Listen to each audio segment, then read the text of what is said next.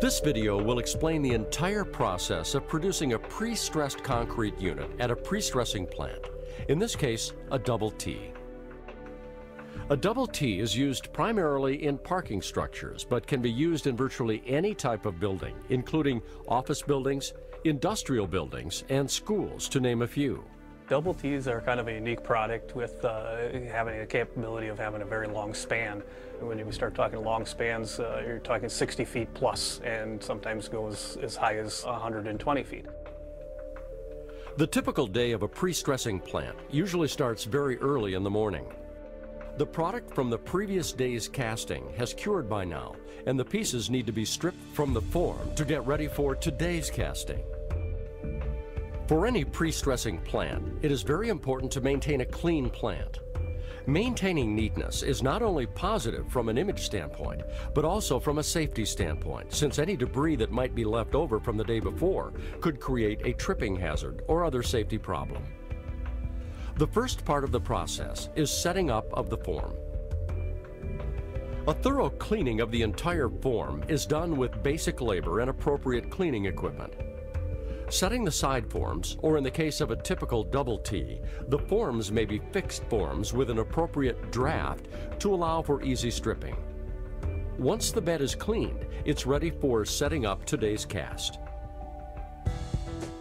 This particular bed is set up for 5 double Ts, each about 60 feet long. The bed has a total length of 400 feet. This is a self-stressing form, where the form itself is designed to take the total pre-stress force in compression and also to handle the eccentricity of the strands. Sometimes the producer may use a form that is set between bulkheads that are built right into the ground. The pre-stressing force is then resisted entirely by the bulkheads and their foundations. Next, the strands are placed in the form and extended from end to end. Crew members thread the strands through each of the dividers and then run them through the stressing plates at each end. The typical spacing of the strands is approximately 2 inches. This divider is a steel device that separates the individual double T units from one another. A gap of about a foot is typical between the ends of the adjacent pieces.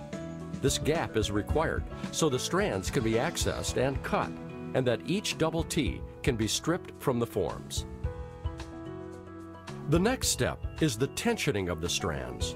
In this case, we have a strand pattern with straight strands of 6 strands in each stem, as shown here. The strands are first tensioned to about 2 to 5 kips based on the gauge pressure reading. In this case, a mark is made on the strand after the preload is applied. The strand is then tensioned to the specified level and is measured using the gauge pressure on the hydraulic pump. The QC technician then checks the elongation against the theoretical elongation. The requirement that is the force on the gauge and the elongation must match within 5%. If that tolerance is not achieved, the reason must be established and the strand may have to be detensioned and retensioned. After the strands of this double T are all stressed, the remaining embeds are set in place.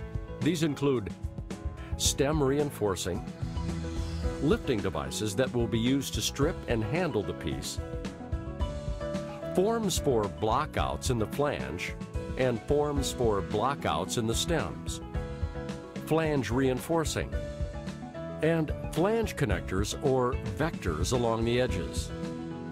In this case, one of the double T's in the bed has typical flange connectors applied along one edge and special flat plate connectors applied along the other edge to accommodate connections across an expansion joint. The form is now ready to have concrete poured, but only after a pre-pour quality control check has been made and the QC person signs off on it. This QC check can also be done by the bed superintendent and depends on the particular plant's practices.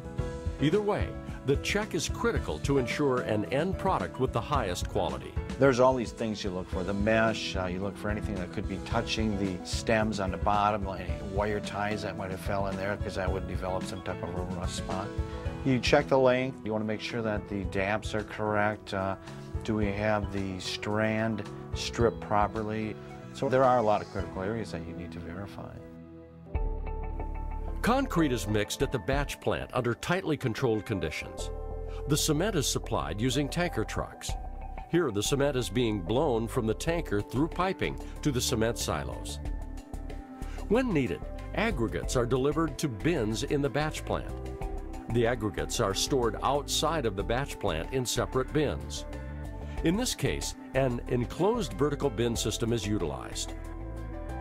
During winter, in northern climates, the aggregates must be heated to get them to flow properly through the batching system and to maintain proper concrete mix temperatures.